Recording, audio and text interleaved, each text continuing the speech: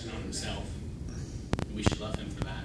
I mean, that's what drives us to repentance.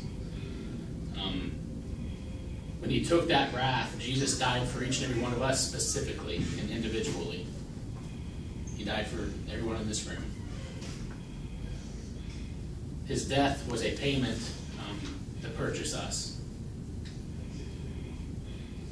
There's no condemnation for those who believe in who are in Christ Jesus, which means when it comes to time for the judgment, Jesus will see us, and God will see us as perfect because of Christ's perfection, not because of our own. If we're in Christ, we are perfect as Christ is perfect.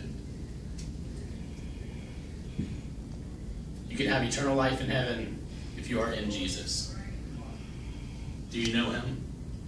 That's why that question was asked. If you know him, you are in Christ, which means you have repented, you stay repented, and you have faith in Jesus Christ, you can have life eternal in heaven.